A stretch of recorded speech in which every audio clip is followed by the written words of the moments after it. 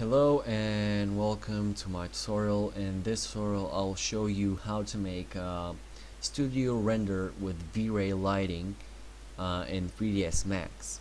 I'm currently using 3ds Max 2009 64-bit and I'm using V-Ray 1.5 Service Pack 2. It should translate to all of the other 3ds Max or V-Rays.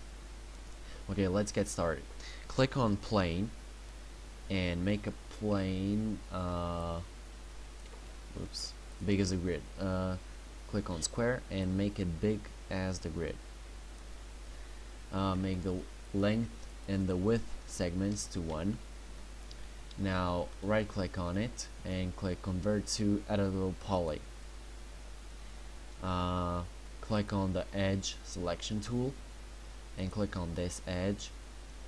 Click on the move tool and go to your left view, and by holding shift drag out a backdrop like this. Drag up, by holding shift again, drag up, and yeah, make it like this.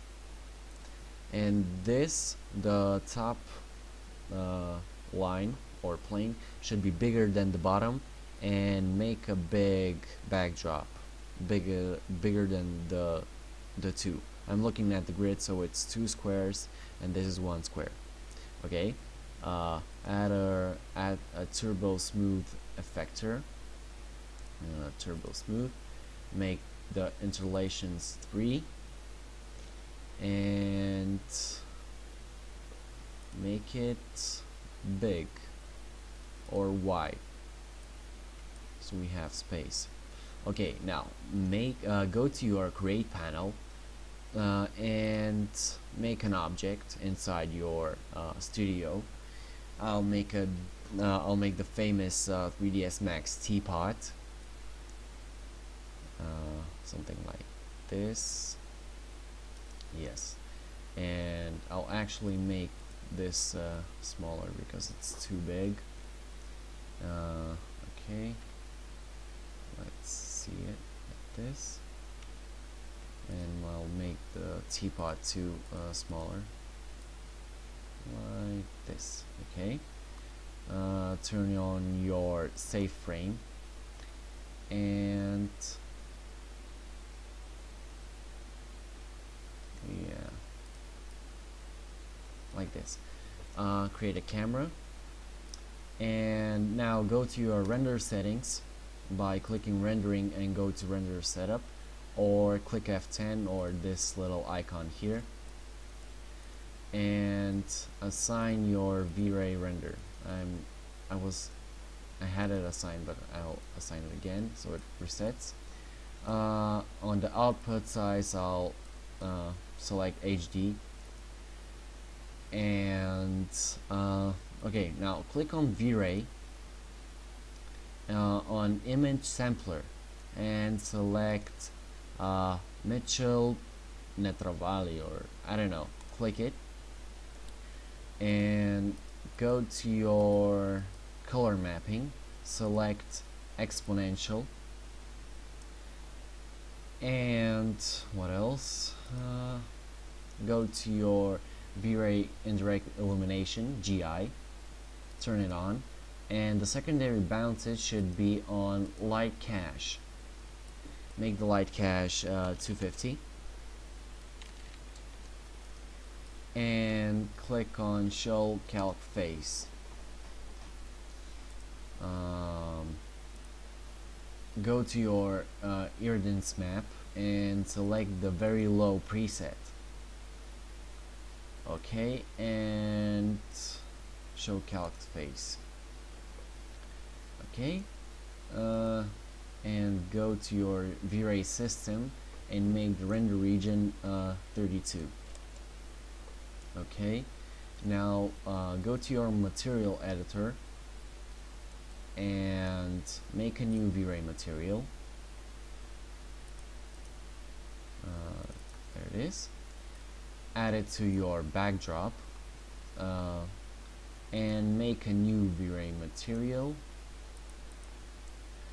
make the diffuse light, the diffuse color pure white, and the reflects 50 50 50. That should do. Great. I think we could do even 40. 50 is a little bit high. Okay, click OK. Now add it to your teapot, and now let's create some V-Ray lights. Go to your left view, zoom in with Alt and W, and click on your lights create panel, select V-Ray, and make V-Ray light. Make a light like this, and make the multiplier 5, and the color a light blue color, like this. Zoom out and go to your top view, select your light. I'll freeze my my backdrop because I keep selecting it, and drag your V-Ray light right here, like this. Now by holding shift, drag it out so you create a copy. Select copy, OK, and then mirror it by clicking this icon. It should mirror it 180 degrees. Go to your modify panel and make the multiplier 10 on this light, and make the color light yellow, sort of. I'll even move my thing.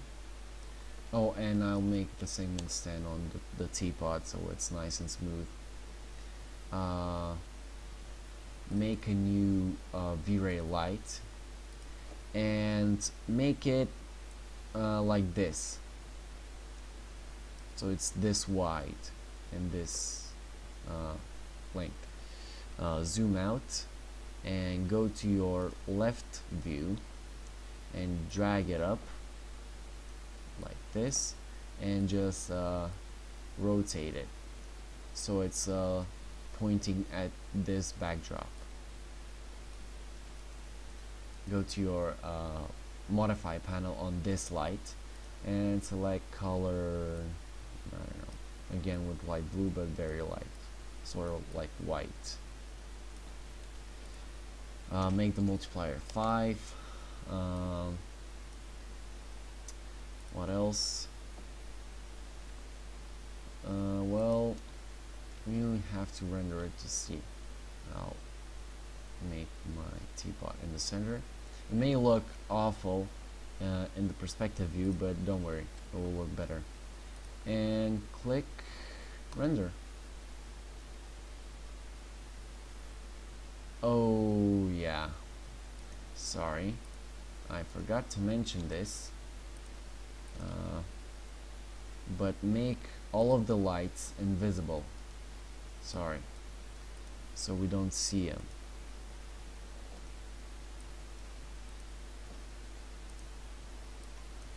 Invisible. Okay, now let's see. Okay, already looking good.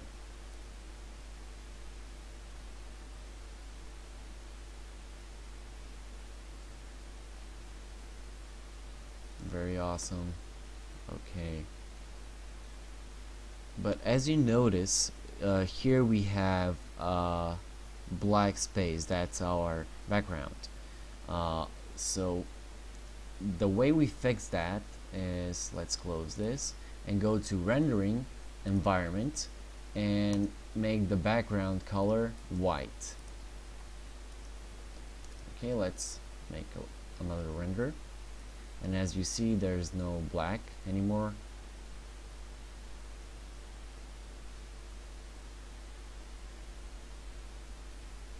Awesome.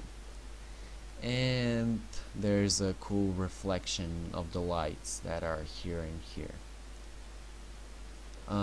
Okay, well, this is the tutorial. But if you want the final render, if you want to look better, the final render, just wait, I clicked the wrong icon. Just go to your render settings and go to indirect illumination and scroll down to light cache and make the subdivisions 1000 and render it out. I'll pause the video because this renders. Okay, it rendered out. As you see, it's very well done. The noise is very little. And yeah, that was the tutorial. I hope you liked it, and well, see ya.